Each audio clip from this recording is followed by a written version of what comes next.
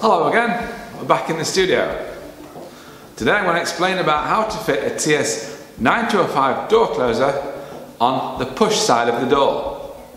Some people call it figure 66 or with a parallel arm application.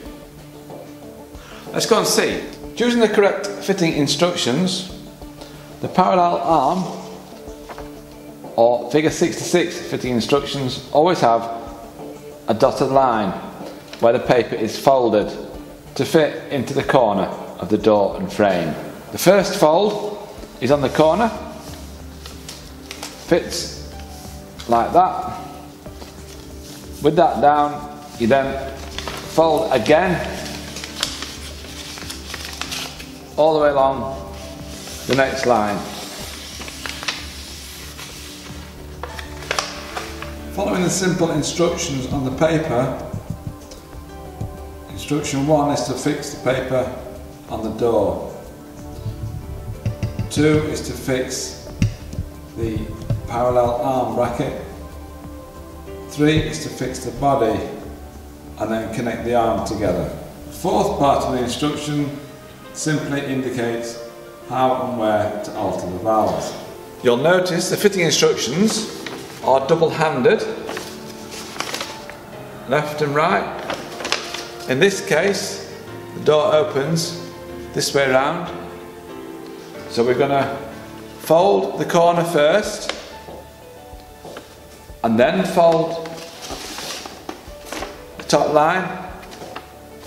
That then tucks in to the edge where the door shuts, right in where the hinge is. Having tucked the instructions right in where the hinge is and up to the underside of the soffit, you can fix this on with some low tack tape to hold it in the right place, and it's ready for pilot drilling.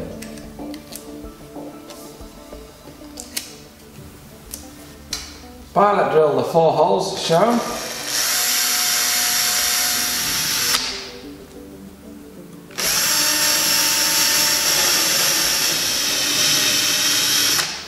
There for the body. Also drill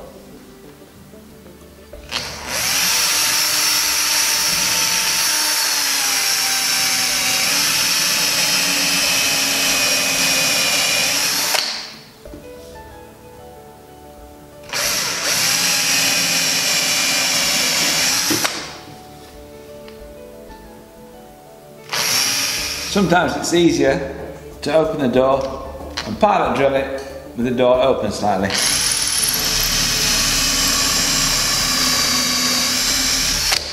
That, of course, is after you've marked it in the right place. When you've completed your pilot drill, just pull the paperwork down and fasten to the door just below where the door closer will be fitted. This is ideal for future reference.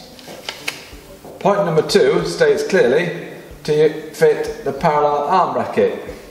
This is found in the arm box, complete with wood screws and metal screws. In this case, a wooden frame. Can be easier with the door open. Make sure it's firm and clear and straight. Point number 3 indicates take the body from the box, pull out the trim plate and fix on the door as per the instructions.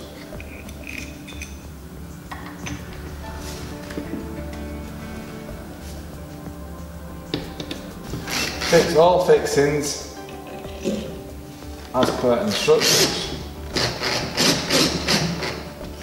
insisting it's firm on the door.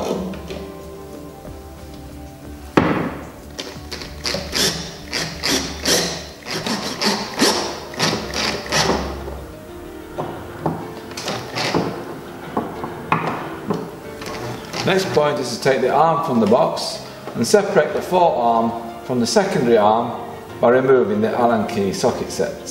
screws.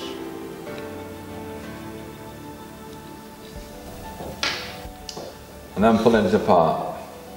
This you'll find it makes it quicker and easier to piece together. This is positioned then, this way around on the door closer and screwed together. You may find it easier to open the door.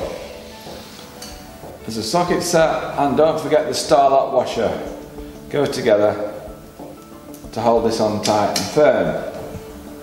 The arm fits neat and square on the door. This once again is more easily done with the door open.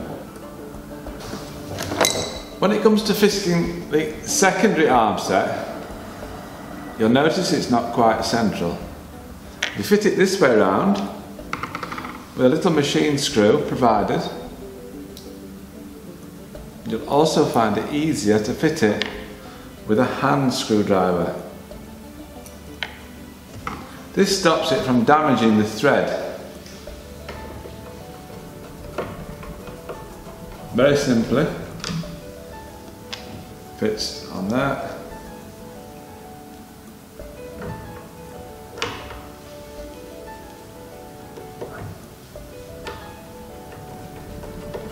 Make sure it's square and neat.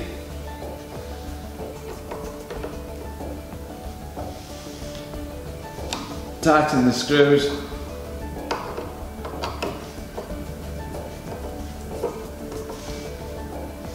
And that's ready to put it back together again. You may find it easier to open the door, to put the Allen keys in, making sure they're tight. Having fixed the arm and adjusted it so that you're happy it finishes up parallel with the door frame in its closed position, you're then ready to adjust it for speed and latch. The first valve to adjust is the closing speed valve. That's this one. Turn it clockwise to reduce the speed and anti-clockwise to increase the speed. Check how the operation works. Open the door and let it go. Next valve to adjust is the latching speed. This will stop it from banging. Or if you have a latch on the door, likewise, turn it clockwise to increase and anti-clockwise to decrease. Let's see how it goes.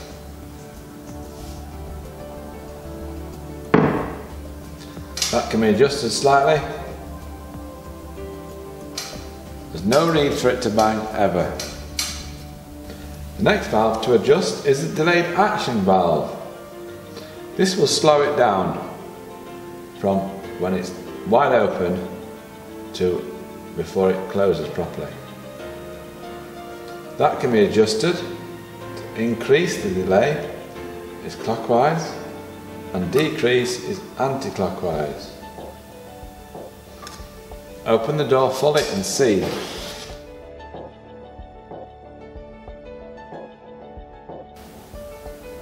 You'll notice it always creeps a little,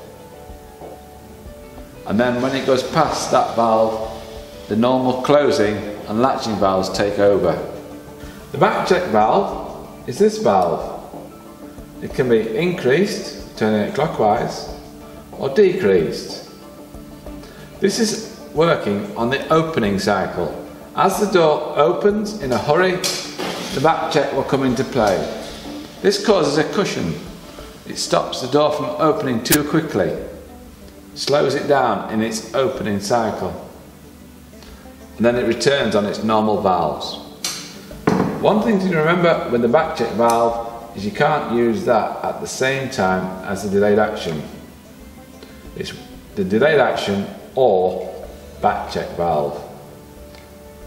Never try both at the same time on the same door. When you're happy with the operation of the door closer, slide in the trim plate. A rubber grommet there will stop it from coming out, and fix on the cap. Alternatively, you can remove the cap, remove the pop out in the cover and fix it on.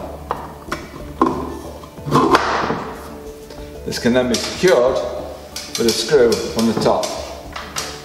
Open the door and fix in the screw.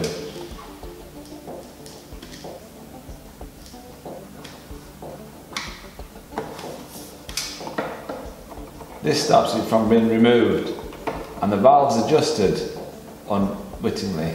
There we have completed a TS.9205 door closer fitted in parallel arm application, complete with a 35-year guarantee.